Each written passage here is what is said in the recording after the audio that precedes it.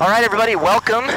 My name is Chris Palmer. I'm a flight instructor in Alaska, and I'm set up at Seldovia Airport today for a short field takeoff. We are going to demonstrate this this procedure at this short field that has a lot of trees around it. So it's also a confined airport, which is quite important to differentiate because wind can really interact with the trees. It can change your performance quite a bit on the aircraft during phases of flight that are pretty dangerous. In other words, you want to keep your performance during the time when you're lifting off and climbing out, right? Well, you need to plan for that stuff at a confined airport, know how the wind is moving. So this takes a bit of experience to do, but once you do it, you understand, not to get too freaked out by the trees that are coming up and just fly the airplane, be really patient with it, come up with a good plan, and that's gonna be what we're doing today. So we're gonna be doing a short field takeoff. I just did a soft field takeoff. We are gonna do that technique of climbing out at VX. That isn't what I usually do. You can see what I usually do in the soft field takeoff. And then on this one, I'll come around and I'll do, instead of dogleg final on through town, I'm gonna slip it in to a landing on the short field, okay? So I'll stay high over the trees and slip it down over the trees to land on the runway. So that'll be our plan next. As long as the clouds will let me do that, that is the plan. So, doing our short field takeoff here, and let's get after it. Seldovia traffic, Skyhawk 2423 in a form, taking 34, closed traffic, Seldovia. All right, don't see anyone that direction. Now I don't want to pick up a lot of rocks here, so I'm gonna be careful about how long I leave this power in when I power it up and hold the brakes, okay?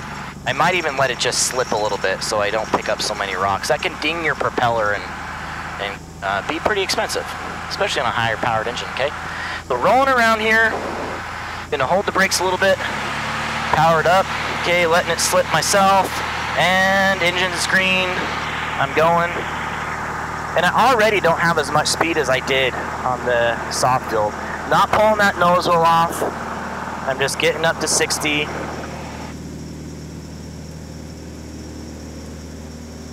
And there she goes. I'm going to climb out at VX. Okay, now I don't have a lot of energy left in the airplane. It's a really calm wind day today, but I don't have a lot of energy left. So if I was to get a wind gust right now or something that decreased my performance, I could sink right into those trees. So that's why I tend to like to take a little bit more energy into the climb, especially below the trees, going above the trees to kind of zoom up over the trees. That's how I've done it. That seems to work fine for me, and we cleared the trees just fine there, okay? So both techniques do work. The advantage of doing the VX as you're climbing out is that you're not covering ground as fast, okay? Remember that VX is your best climb over distance, and so that distance that we have to climb, that's better. Now, the reason I do some kind of that zoom technique is because of wind shear above the trees, and that's how it works, okay? So we're gonna stay in the pattern here. We're gonna come around and we're gonna do that short field landing at this airport, and I'm gonna slip it down over the trees, kind of setting up on a straight in final rather than the dogleg final like I did before. So this is a practical way of clearing that 50-foot obstacle, right? Coming down into the airport, clearing that 50-foot obstacle to land, and you'll see what that does to landing distance, if anything. Seldovia traffic 23 in a form, just turning from crosswind to downwind, runway 34, Seldovia. All right, guys, so that is it. Hope you're enjoying the scenery. Hope you're enjoying that drone footage. I can't wait to look at it myself and add it into this video. Subscribe, like, share, be part of the community, comment. I love to hear from you guys, love to hear how you're enjoying this content, and we'll definitely be there to talk to you, okay? So, that is it for this video. Until next time, throttle on.